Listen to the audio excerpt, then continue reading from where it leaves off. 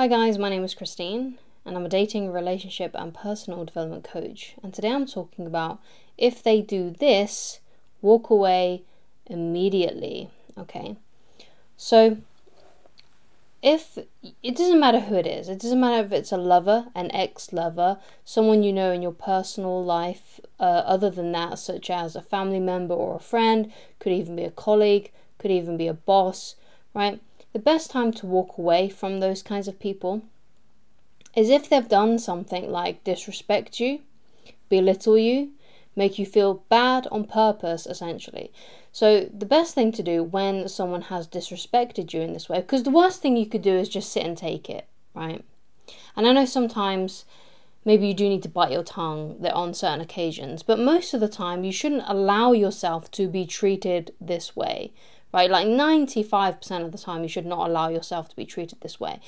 But society has made us soft and compliant, right? And it's just one of those things, right? It just seems like it's so much more difficult these days to stand up for ourselves, right? Because we're so afraid of offending someone or upsetting someone, and there are so many people that just take it, right? There are so many people that just allow themselves to be spoken to in this way. And I was definitely one of those people, right? I was one of those people that would allow people to talk to me like this, right?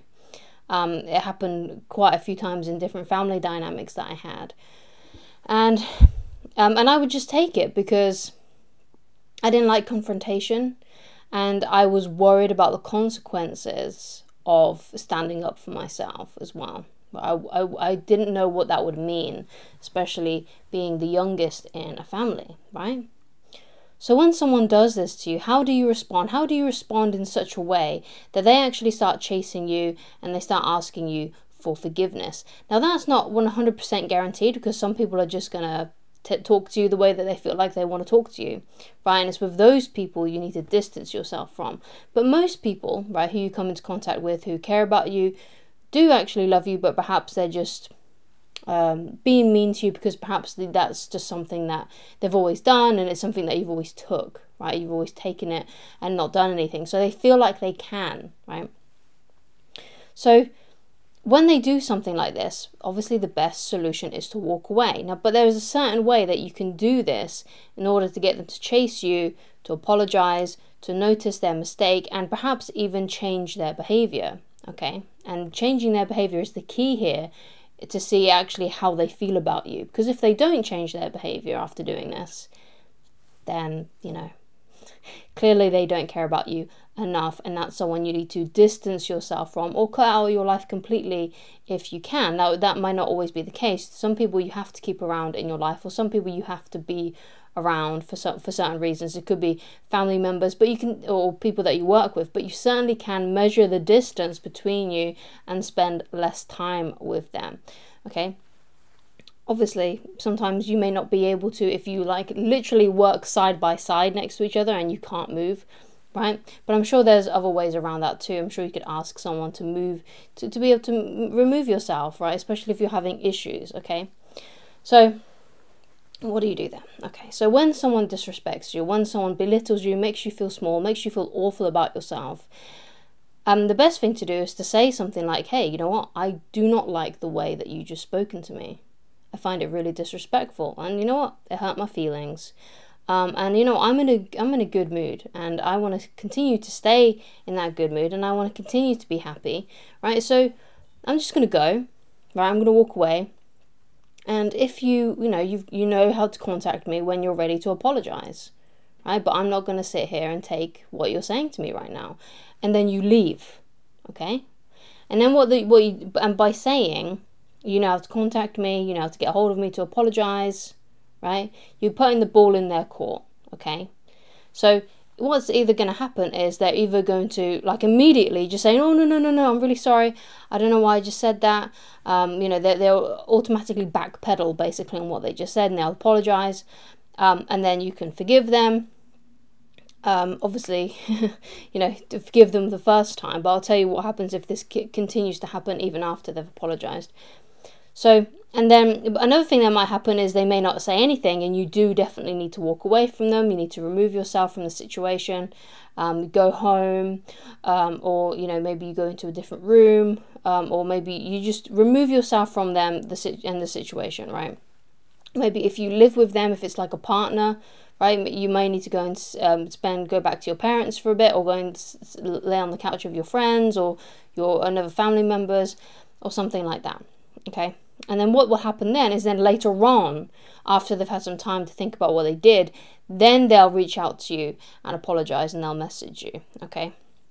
Or they may phone you up or something like that, right? Or the other alternative is you walk away from them and nothing changes, right? And they continue to belittle you, make you feel small, make you feel awful about yourself, right? And if that's the case, then, you know, and they continue and they don't apologize, or they apologize but still continue to do it anyway, because that's also a scenario that can happen too. They can say, oh, I'm really sorry, but then they continue to do it. Or it might be the fact that, like I just said, that they don't apologize at all and they just continue anyway. So when it gets to that kind of stage, that's when you need to try and spend less time with them, because obviously you don't matter that much to them. And as hard as it may be to hear, right? You obviously, for some reason, they don't respect you.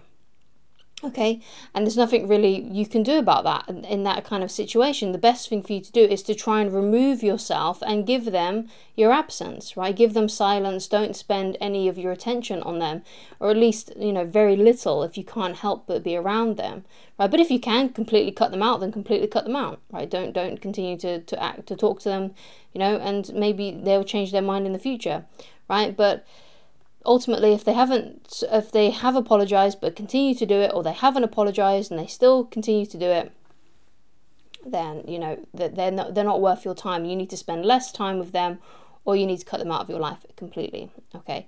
If it's someone you work with, then you may need to go to your boss about it, or your HR department, and say that you want to be moved, or to be put somewhere differently, or you request them to be moved because you don't want to interact with them, right? So, because you don't...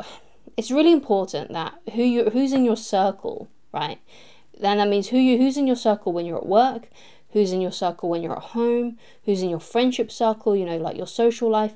They're so important, right? It's so important to have good people in those circles that treat you nicely, right? That at least respect you enough not to belittle you and make you feel like crap.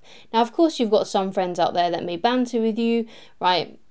Or you've got like siblings that may like tease you a little bit, right? Things like that. You may even have a partner that teases you a little bit, right? And kind of, you know, knocks you down to size sometimes, right? But if it's something that's constant and you feel bad all the time, and they're constantly doing this to you and they're belittling you all the time, and, you know, you just feel awful about yourself and you feel like you've been taken advantage of, right? Those are the people that you really need to cut out or stop spending less time with them. But the important thing is that you want to have good people in your circles, right, that respect you and that love you. And the difference between someone that's teasing you and maybe belittling you a tiny little bit is that they're doing it in like a way that a sibling would. And you may have siblings that do this, right? They tease you, they banter with you, right? But you know deep down that they love you. But there are some people out there that are just going to be outright nasty to you, right? And they're going to belittle you no matter what. They're going to make you feel small. They're going to disrespect you, right? And just make you feel bad and make your life a living hell sometimes, right? When you're around them. So it's really important that you keep your circles nice and clean of these people, okay? And I know it can be difficult, especially if some of these people are your family members. But if they don't respect you, you know, it doesn't matter, okay? Because they don't respect you, right? You've got to have people in your life that respect you, that talk to you nicely. They may banter with you a little bit, but you know deep down that they love you and they care about you, okay? It's really important that you have those people, because if you've got someone at work, someone who you live with, someone in your friendship circle who is like a poison in your heart and it makes you feel awful, you just have to remove them or somehow, okay? And walk away from them, okay? Because what you got to realize is that the people that love you, the people that care about you, even if they do slip up and they make a mistake and they say something that they don't really mean, right? Or they're mean to you, maybe perhaps they do say something they mean, but they don't mean to hurt your feelings. They don't mean for you to like not want to be around them anymore. They're going to apologize. They're going to change their behavior. And you've got to be careful with those people that do not change their behavior, even after you've called them out on their bullcrap. Okay, it's really important that you pay attention to those people. And what you can do actually is you can, once you've done this, right, once you've walked away and they've said, oh yeah, I'm sorry, but then they continue to do it, what's a good thing to do is just write down any occasion, you know, that they do something, right? They do something like that. And then afterwards, what you can do is when you've got like 5 different scenarios where they had mistreated you and said something horrible to you, you can say to them, look, hey, you know, the other week you apologized to me for saying this to me, right? But since then, you've said this, you've said this, you've said this, you've said this, you've said this. So I'm just wondering what's going on, because it seems to me like you're not a person of your word, because you apologized for this, you said you'd never do it again, but here you are lying through your teeth and you've done it 5 additional times. I'm just wondering what's up with that.